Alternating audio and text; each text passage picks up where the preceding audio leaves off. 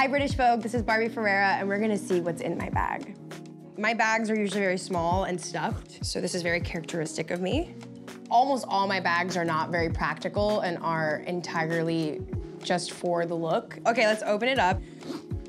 Of course, we have a mask. I always keep an extra mask because I sweat, so then if it gets wet or like I accidentally drop it on the floor, you know, like I don't want that in my face because I'm very allergic to everything. Sunglasses of my choice that day. These are the ones I'm wearing this week. Usually it's not in this either, it's just like thrown in the bag, but I try to be fancy for you guys. I like a lot of random little things, whether it be little stuffed animals that you can hang somewhere, or like little tiny like toys and like angels and stuff, so I usually have something like that in my bag, which is very embarrassing, but yes. I have a fan. Ooh. A fan is very important to me. It is what I need for work because I get really hot. I like the drama of it. A comb, because I have a cowlick, and I have bangs. Two things that do not go together whatsoever, but we make it work.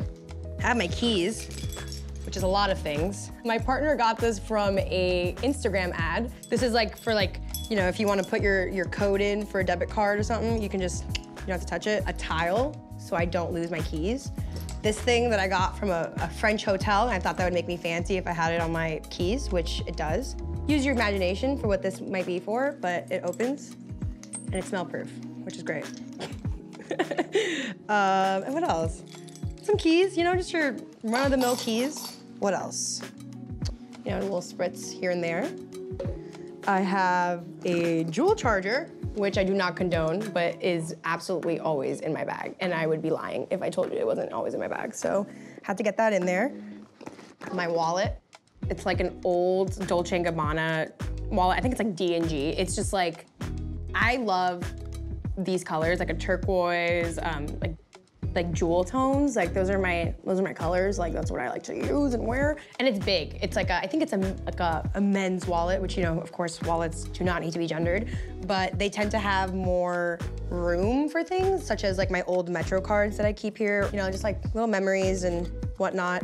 So I keep a lot of things in here, which I think is really fun, because I like to hoard. A scrunchie.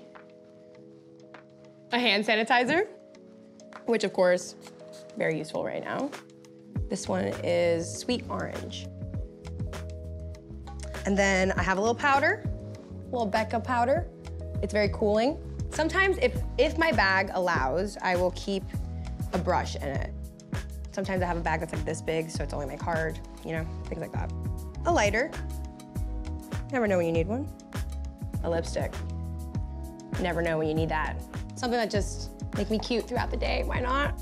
Oh, I have a lip gloss / highlighter, which is the Becca Zero. So I can do that on my lips, on my like on my little cheekbones, you know, something to keep me going throughout the day, why not? And last but not least, a lip balm. It's a sleep mask, but it's for all day, in my opinion. And yeah, that's what's in my bag. I think no one's really surprised about what's in my bag, but I think, I think because I'm not a person who ever finds things or like I kind of like lose things and I'm like, whatever. The fact that I have a tile on my keys might be a little surprising because I'm, you know, proactively combating the fact that I lose everything. You know, character growth, growing.